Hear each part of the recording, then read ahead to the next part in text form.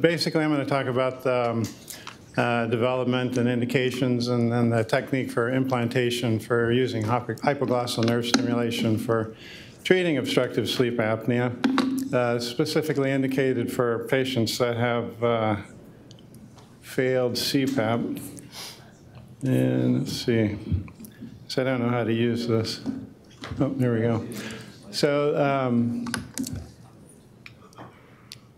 first item to address is what exactly is hypoglossal nerve stimulation and why should it work for treating sleep apnea. As I'm sure you all know, the hypoglossal nerve supplies all of the intrinsic and extrinsic muscles of the tongue, and specifically the genioglossus muscle. So stimulation of this nerve activates the genioglossus muscle to contract, which pulls it forward, which can dilate the pharyngeal airway. It both dilates it and stiffens the walls of the airway, so it addresses both of the fundamental defects that are present in patients that have obstructive sleep apnea. The original work done on this topic was started in the 1990s with animal studies that showed that it was possible to produce airway dilatation by stimulating the hypoglossal nerve. In humans, the initial work was done transcutaneously with submental electrodes that were designed to produce enough electricity that it would cross the soft tissue and stimulate the hypoglossal nerve. Initial studies showed that this was effective, and they were able to decrease the incidence of apnea, but further review of the data showed that what was actually happening was that the patients were experiencing painful stimuli, being aroused, and the apnea was being treated basically by waking the patient up. And as I can attest, anytime you're snoring, if you are presented with noxious stimuli, then your snoring will stop, but you also tend to wake up. The work then looked at using a fine wire stimuli to directly stimulate the hypoglossal nerve, and this did prove to be quite effective. The wire was introduced transmucosally beneath the tongue anteriorly, produced good results, but obviously is not clinically applicable, so work moved towards stimulating the nerve directly with implanted devices.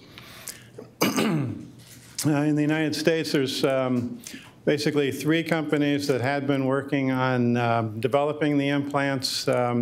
The Apnea system is no longer being worked on. They had some suboptimal results with their preliminary studies, so I've included the final 2. The Inspire system did get FDA approval in 2014 and is currently available for use. The Imthera device, which is produced by Livnova out of San Diego, still in clinical trials and is not available and probably will not be available for a few years yet. Each company took a little different approach as far as the exact system that they were using. The big difference between the Inspire and the Imthera systems are that the Inspire system is paced, so the stimulation is introduced to be coincident with inspiration. The Imthera stimulator is on constantly during sleep. It does use an array of 6 electrodes, so the electrical field is varied throughout the night, delivering stimulation to specific fibers within the hypoglossal nerve at set intervals. So specifically for the Inspire system, since that's what we're working with now, there's criteria that have been developed to determine who's a good candidate for implantation. These were established by the FDA when they granted approval. So the patient needs to be 22 years or older. There are, of course, indications in pediatrics, particularly with Down syndrome. They need to be diagnosed with obstructive sleep apnea with an apnea-hypopnea index of 15 to 65 incidents per hour. And they need to have 25% or less central apneic events in their apnea-hypopnea index. They need to have tried and failed CPAP, meaning either the CPAP didn't work for them, or they find it unbearable to use it, or they just refuse to use it. And they need to have appropriate airway anatomy, which means that they don't have large 3+, 4+ obstructing tonsils, and undergo drug-induced sleep endoscopy study to evaluate the pattern of airway collapse. Specifically, the indication here is the airway collapse in the retropalatal region, and this should be what we call anterior-posterior collapse, where the soft palate is falling directly posteriorly, causing obstruction, so you get this kind of a slit or banana-shaped appearance of the airway. Some patients have this concentric circular collapse of the airway, where there's quite a bit of collapse of the side walls and posterior side walls of the pharynx. So patients with this concentric circular collapse have been shown to not do as well with Inspire therapy or with hypoglossal nerve stimulation therapy, and then are excluded from treatment. During the sleep endoscopy, you also would look at the pharyngeal and hypopharyngeal airway, the retroglossal airway, but for determining indications of implantation, this is really the main thing, is to see that anterior-posterior collapse in the retropalatal airway. The device itself has three components to it. There's a stimulating lead, which is implanted in the submental region on the terminal branches of the hypoglossal nerve. The pulse generator itself is placed in a pocket on the anterior chest wall, superficial to the pectoralis major muscle. And the sensing lead then is implanted either in the fifth or sixth intercostal space between the external and internal intercostal muscles. The device does have conditional MRI approval, meaning that the patient can undergo extremity MRI, but should not have the device itself in the magnetic field. The battery in the device has a projected life of 11 years. So for me, the most interesting thing about this slide, actually it did get fixed, but the first step in the procedure is to put in EMG electrodes both in the genioglossus muscle and in the hyoglossus muscle. The hyoglossus muscle is a very strong retractor of the tongue. And it's been shown that if you stimulate that muscle, then it does cause retraction of the tongue with airway obstruction. So ideally, your implanted device won't be causing activation of the hyoglossus muscle. So a dissection along the terminal branches will reveal the terminal branches going to the hyoglossus muscle, and via EMG stimulation, then you can sort out which branches you would like to stimulate and those you would like to avoid stimulation. These are some pictures that I took a few months back during one of my cases. I recently gave the same lecture to a sleep medicine conference in Alaska. My wife, Terry, accompanied me on that and sat through this lecture, and afterwards critiqued my technique and told me I spent way too much time talking about the surgery, but I think it was mainly because I like these slides that I took.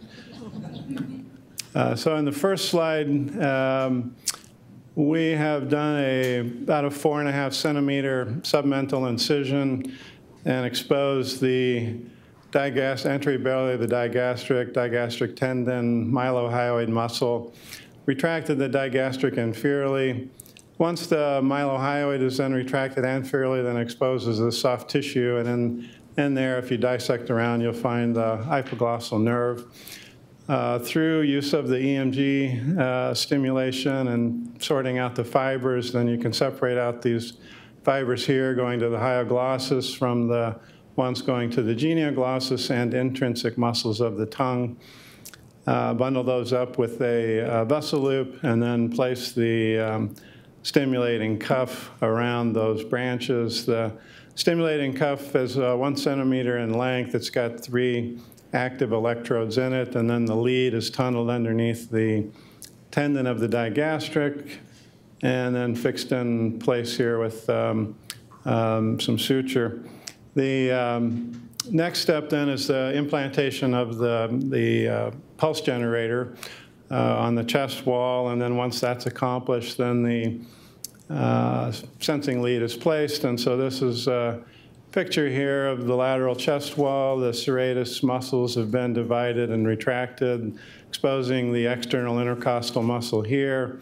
which, if you remember from days gone by with basic anatomy, it's the muscle with the fibers that run from right to left if you're on the right side. So you divide that muscle, exposing the internal intercostals, which run in the opposite direction, make about a 5-centimeter pocket, and then put the sensing lead in. And it's basically a piezoelectric electrode that's able to detect pressure differential. Wound healing occurs pretty quickly. This is a set of photographs taken at about 3 months post-op, just showing wound healing. And then the actual stimulation, the pictures on the left here, retroglossal, retropalpal airway, and in a sleep individual with obstructive sleep apnea, and you can get a pretty good idea of the caliber of the airway at each location. With stimulation, then the retroglossal airway opens up quite a bit with the anterior tongue motion, retropalpal airway, good dilatation as well. This set of pictures were taken on an awake individual. Generally, we evaluate these people postoperatively in the office doing an awake endoscopy.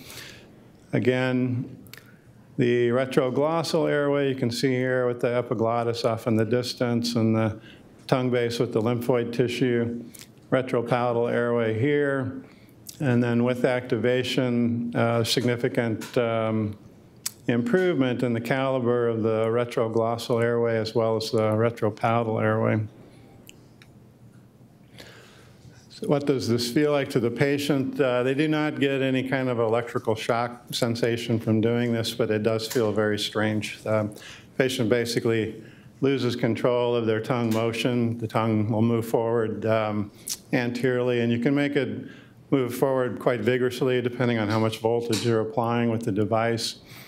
Most patients adjust to this fairly quickly and are able to sleep through stimulation with the device. There are some patients, of course, who have more difficulty with it and are less tolerant of the stimulation and the tongue motion. The idea is to start them out at fairly low stimulation levels so they can acclimate to it and become used to it, and then gradually titrate up until the apnea has been controlled. We do have 5-year outcome data on the use of this device, and for any of you who do much or have much experience in treating sleep apnea, there really is not much 5-year data available for any form of treatment for obstructive sleep apnea. This group was Tucker Woodson and his group out of Wisconsin that published in the American Journal of Otolaryngology head and neck surgery in 2018. They had 126 patients in their initial cohort. Over the 5-year period, they lost several patients due to death, unrelated cause, or withdrawal from therapy, or simply lost to follow-up. They ended up with 71 patients that they were able to evaluate with a sleep study at the end of the 5-year period. So they reported a mean reduction in the apnea-hypopnea score from a baseline of 32 to 12.4 at the 5-year mark. The apnea-hypopnea, or the mean scores then were reduced by about 60%, and they were stable between 1 year and 5 years, indicating that there was really no deterioration in function of the device or its efficacy. There wasn't any indications of tongue muscle hypertrophy from use or loss of function in the hypoglossal nerve. The other issue or significant findings here were that about 44% of the patients were able to get their apnea-hypopnea index below 5, which would be considered a cure. We don't see too many cures in doing surgery for obstructive sleep apnea short of doing a tracheostomy or something like that. The incidence of getting the apnea-hypopnea index below 15 was about 75%, so pretty highly effective in this group of people. They looked at subjective feelings on the part of the patient as far as their daytime alertness were concerned, and both using the Epworth Sleepiness Scale and FOSQ, which is another gauge of daytime sleepiness, there was significant improvement, and the improvement was maintained over a 5-year period. Response rate was those patients that met the criteria of having a 50% or greater reduction in their apnea-hypopnea index and achieved an apnea-hypopnea index below 20. So they had 75% of their individuals were able to meet those criteria. Snoring was significantly reduced from going from about 80% of patients to about 20% of patients. It's a very busy slide, but that's basically what they're saying there. There was another large study with one-year follow-up, and this was published in the European Respiratory Journal. The ADHERE registry is a group of mainly academic centers that have done large volumes of implants, and they pooled their patient data, had a total of 507 patients in their study.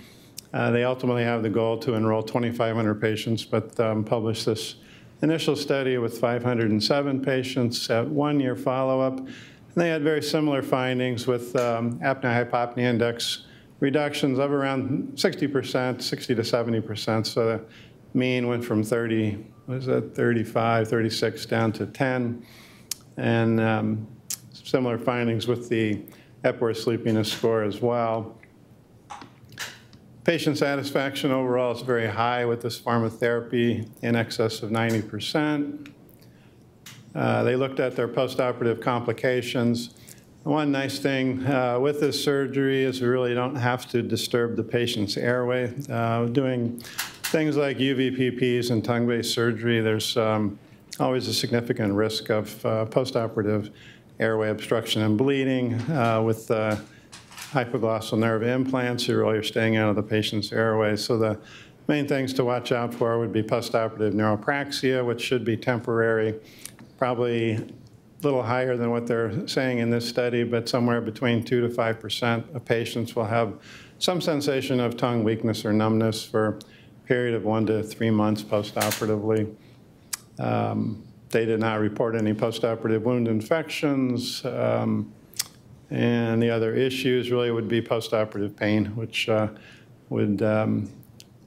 could impair therapy if the patient finds the therapy painful. The big issue with CPAP is that people tend not to use it. There's about a 40 to 60% dropout rate of patients that are being treated with CPAP, so they looked at maintenance of therapy, which was quite high. In each center, they're reporting between 5.6 to 6.3 hours of usage per night, which is a very acceptable range. So that is pretty much the story with the Inspire implant or with hypoglossal nerve therapy. And if you have questions.